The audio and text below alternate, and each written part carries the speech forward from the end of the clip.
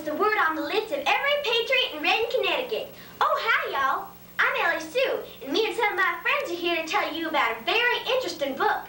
These are the name of my friends: Tom Tannenbaum, Farmer Simon Bramble, Gloria Cucumberry, and Susu Luchu. You'll meet them later. My brother said about Tim.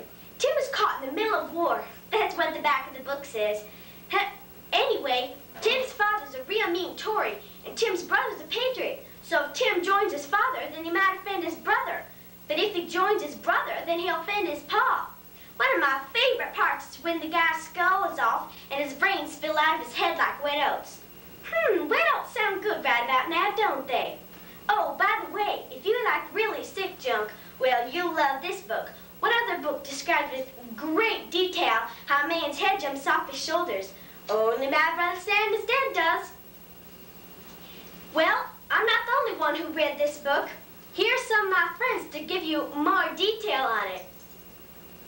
I'm Tom Tannenbaum. My brother Sam is dead was a very highly descriptive book. I feel that life was a very honest man, like me.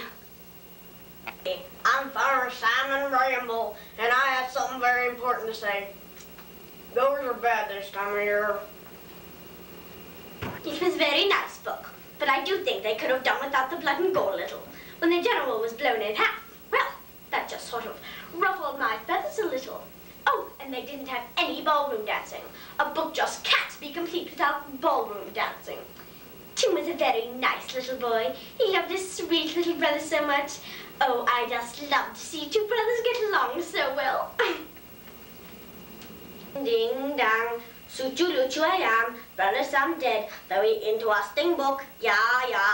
You like fortune cookie? The only one who thoroughly enjoyed this book. If you'd like to get this book, just go to Little Piggy's bookstore, 119th and Metcalf, 1-800-ABCDEFG.